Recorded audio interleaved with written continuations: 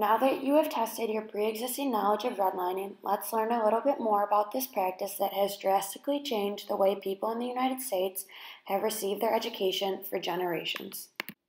Redlining is systematic denial of resources to certain areas, often racially associated communities, either directly or through selective raising of prices. This policy also banned minorities from purchasing homes in white neighborhoods.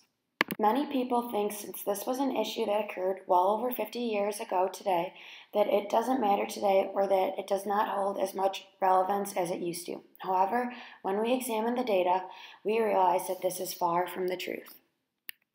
The Fair Housing Act of 1968 intended to protect the buyer or renter of a dwelling from seller or landlord discrimination. However, despite the passage of this act, many people of color still suffer from consequences of redlining today, including struggles experienced in the past in regards to home security, attainment of a quality education, and an upstanding financial status. Redlining began when bankers drew lines on maps specifying places where banks should not invest. By refusing to give loans to minorities, these banks were forcing families to purchase homes in low-funded school districts.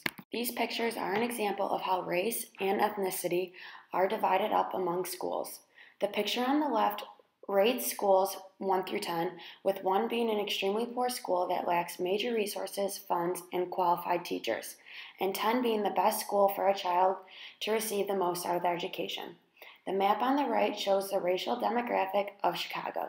Blue represents the white population, green represents the African American population, orange indicates the Latino population, and red represents the Asian population. As you can see, white neighborhoods have incorporated the highest rated schools, while neighborhoods consisting of mostly colored people contain the lower ranked schools.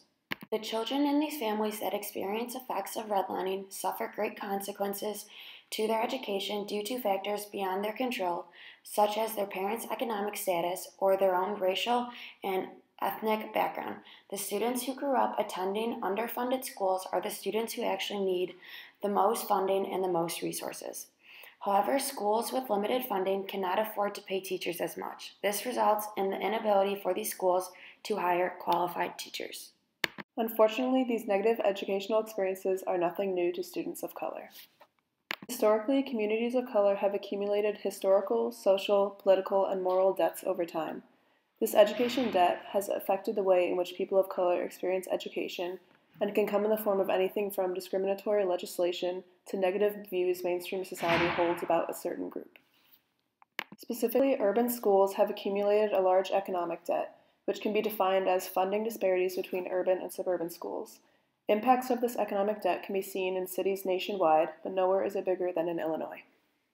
According to a 2018 report from the Education Trust, Illinois is the most regressive state in the country regarding funding disparities between urban and suburban schools. The report stated that Illinois' education funding system provides 78 cents to a low-income student for every dollar spent on a non-low-income student and remains the most regressive system in the nation. To give these numbers some context, that means that for a school district of 5,000 students, this totals to a $5 million shortchanging for our students who already have less. So what can you do? You can help limit the effects of redlining by doing simple tasks in different areas. You can join mentorship programs like the Boys and Girls Club, offering tutoring services to the students who are not given that opportunity, and spread the word about programs that offer supplemental classes like music and art. By being conscious of redlining and the effects it holds today, you can help spread awareness of the large disparities within our education system.